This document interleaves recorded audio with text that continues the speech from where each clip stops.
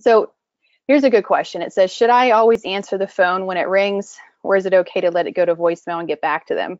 This is a really good question, especially as a brand new investor, because when that phone rings for the first couple times, you do your marketing. If you do the marketing the right way, your phone will ring. And whenever it does ring, it's kind of like, you just want to look around and is somebody else going to get it?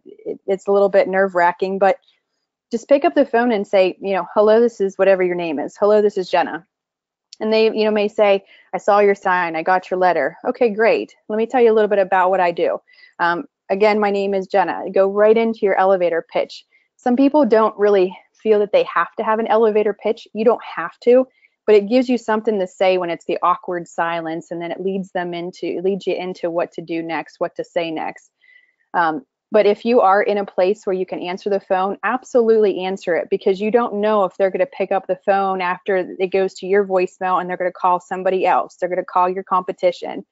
If you are nervous, just let it go to voicemail, like take a couple deep breaths, collect yourself, and then give them a call back. And on your voicemail, let them know, hi, this is Jenna. Thanks for calling. Jenna buys houses. If you have a property that you're looking to sell, please leave your name, your number, the address, and whatever.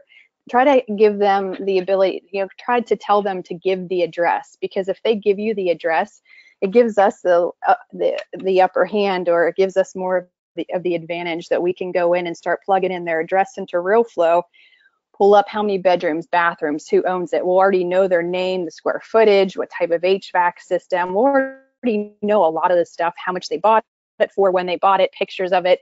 So it'll pull all that up for us. So it gives us the ability to take a breath and calm ourselves and then call.